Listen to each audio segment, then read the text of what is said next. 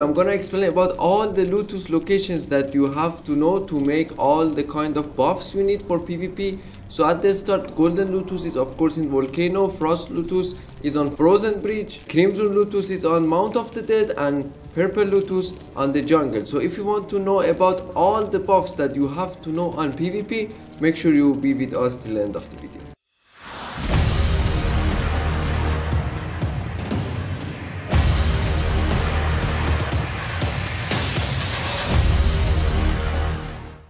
Hello everyone, welcome back to another tutorial video with Darkat. In this video I bring all the buffs, everything you need to use for PvP and where to find them, how to make them and why they are good that you need to use them. Okay, at the start I need to explain what kind of buffs you need to use that gives you all the attribute buffs that you need to have in PvP. For example, you need to use this. For example, you don't need the elixir of might for damage because you can combine a purple lotus with something else that gives you that attributes buff. So I'm gonna explain which buff you need. At the start you need crimson lotus, 1 agility, 1 survival, encumbrance, golden and purple.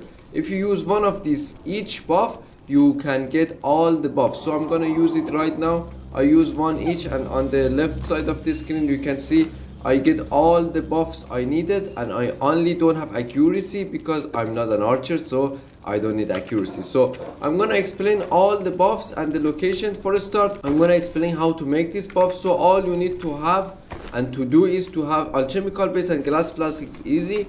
So for this crimson and for this stuff you need all the lotuses you need is this 4 kind of lotus. So one is crimson, frost lotus, golden and purple. How to find them and where is the best location to farm them. So for the start, I'm gonna show in the map is on volcano. Volcano is the best place to farm and the only place to farm the golden lotus. And crimson lotus you're gonna find it on Mount of the Dead. Frost lotus you find in the passage on around the frozen bridge, and purple lotus you're gonna find it on the jungle. So I'm gonna jump on each spot and show you some locations that where you're gonna find them. And let's jump on the first one on the volcano. So around the volcano you're gonna find some yellow flowers like this that of course they are like lotuses. So if you hit them you're gonna farm golden lotus. So it's many spots in volcano you can run around and find them. There is not many like locations that you need to know. Maybe you ask which kind of tool you're gonna use to get the best amount of lotuses. So I'm gonna use all tools that show you for lotuses. You don't need to use any kind of a special tool. You can use it with pickaxe. I got 21. You can use with pick. I got 20. And you can use a sickle, and it's almost giving you the same amount of lotus, 20. So the best was pickaxe, give me 1 more lotus. So don't worry about the tools that you're gonna use to farm the lotuses. Okay, we're jumping on Mount of the Dead to find some crimson lotus. Is all around these rocks, these lotuses with the red flowers. Okay, now we are around the frozen bridge that you're gonna find this frozen lotus around the frozen bridge with blue color. And we are here in the last location around this big tree in the north jungle that you can farm a lot of purple lotus located here around this little island here.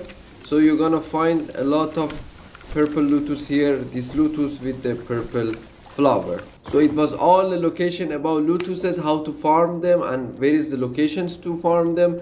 So when you get all this lotus, all you need to do is to grind purple lotus, crimson and frost lotus, but do not grind the golden lotus because you don't need to grind them in grinder. You're gonna keep the golden lotus completely like the flower in the alchemist, then you can make all these buffs when you grind all those lotuses. Okay, the next buff people adding and using next to this general buffs that I show you is some buffs from religion. For example, this elixir of freedom. So why people using this amount of extra buffs from religion? Because it can help you to have extra attributes. For example, this elixir of freedom gonna gives you extra 20 stamina. So I'm gonna test it now. I have 199 stamina. I'm gonna use 1 elixir of freedom and now I have 219 stamina. So extra 20 stamina for 1 hour is a big difference on PvP, especially stamina. So make sure you also use this elixir by farming humans with their keto religion. Next extra buff that people using in fight, especially for archer build, is hunter potion. So why people using this Jebal Sag potion is hunter potion? Because this elixir can give you 5 accuracy. So it's big difference on fights. You can have on archer build plus 5 accuracy can help you a lot to open different and more perks on accuracy. Make sure you don't miss farming this if you're going to play archer. Okay, we have 2 last extra buff that people might use or might not use in the fights. It can help you to get extra points, but I don't recommend this because it's maybe become grindy for if you're playing solo or duo, if you're playing on small clans, because farming this Mitra, this Ambrosia in Mitra religion and this purified flesh on Yag religion, it can be very grindy for you to farm humans constantly during day and use them only for 10 minutes. So these 2 kind of buff, Ambrosia and purified flesh, is only last long for 10 minutes. So that's why I don't recommend it. If it was for 1 hour like any other buff, it can be good, but only for 10 minutes I don't recommend to use it. But for me it was to explain you, if some people need to use, they can use this. So at the end, the last part of the buffs, you can I don't know, use Warpaint as a buff, can be considered as a buff. It gives you plus 3 extra points on any. You can have it vitality, you can have it on a strength and agility, accuracy. You can use Warpaint on any kind. So that was it guys for our video about tutorial for any kind of buff you need to use. There is no other buff that it can help you on PvP.